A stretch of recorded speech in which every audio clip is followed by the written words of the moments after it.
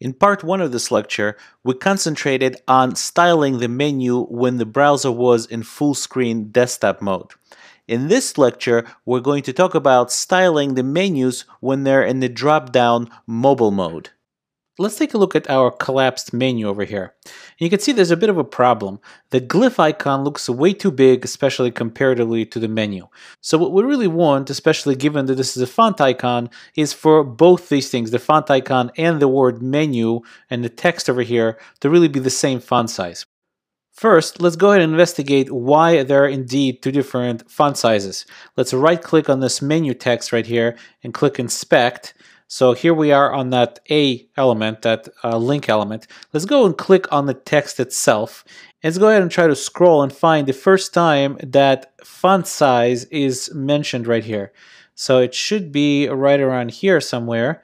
And there it is. The first time font size is being mentioned and it's not crossed out, which means it is applicable to our element right now. It's coming from styles.css, that's our file, and it's going for 16 pixels. So this menu item right there, the menu text, I should say, is actually 16 pixels. Well, what about our glyph icon? The glyph icon is really just a span above it, or inside this ahref. So let's go ahead and click on the glyph icon, and we'll scroll all the way up, and let's take a look. The glyph icon actually is getting its sizing from #navlist A followed by span, and it's also coming from styles.css. Well, we kind of want to override that. We want to override that, and we'll override and make our menu just a little bit bigger. It's a little bit too small. Let's go ahead and go to our code editor, and I already have a style here that we can apply, and I'll go ahead and cut and paste it right here. And this style will take that 16 pixels that we're inheriting for that A element from the body element that's been defined, and it's going to bump it up just a little bit. So we're bumping it up about 20%, so 1.2 ems.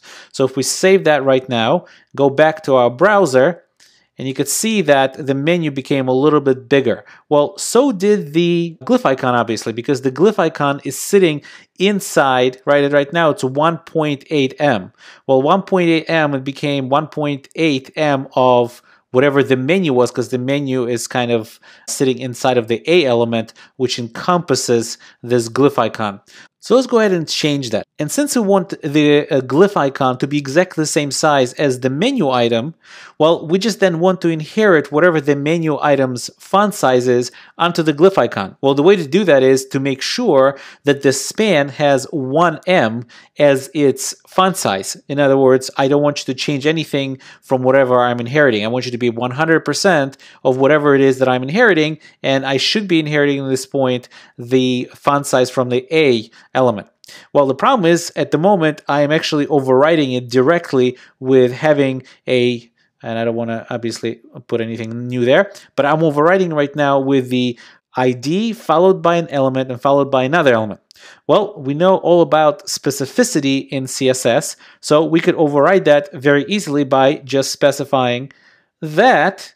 Let's copy that, and so that's ID followed by an element followed by an element, so that would override that. And all we need to do is just say font size 1M. And that is basically instructing the browser to override whatever font size this specific selector had and override it with 1M, which will in turn take whatever its parent element had and keep it exactly the same. Well, its parent element had 16 pixels times 1.2, which is about 19 something pixels, or 19.2 or so, and it will keep it right here. So if we save this and go back to our browser, we should now see that they're both looking pretty good and just about the same.